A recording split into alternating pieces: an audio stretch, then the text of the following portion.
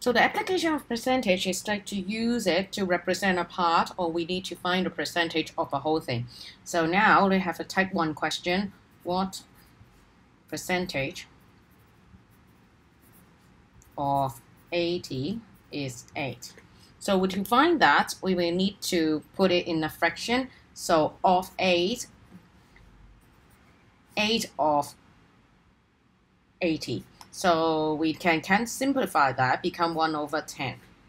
Now we're going to change the fraction to percentage. So we can multiply by 100% equals to, we cancel, to do this because the percentage sign means 1 over 100.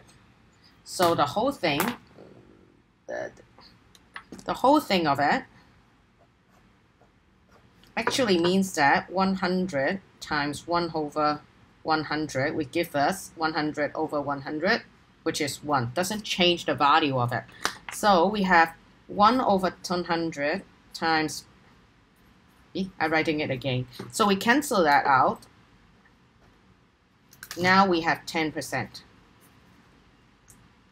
The other type of the question is asking you a percentage of a whole part.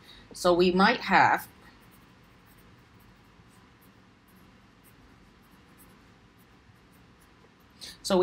that. So so we need to hold it, the whole thing times 20% equals to 25. This in fraction will be 20 over 100 because we are trying to divide the 25 into 100 part and take 20 of it.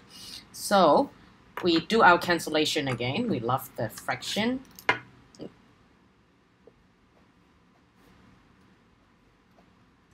So we end up, we have 5% there. Last but not least is the other way around. So we will have 50%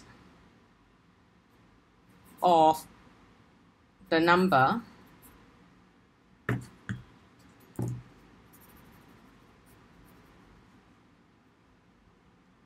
$20. So this time we have 20%, but we want 50% of it. So we have multiply to get the part of it, which in fraction like this. So we again, percentage is the percentage symbol means 1 over 100. So I rewrite the 50% to 50 over 100. And then just like our multiplying fraction, if we can keep simplify it. So 50 and 100 is 2 and 1. Now 2 and 20 can simplify. Now we have 10. So we know that 50% of 20 is 10.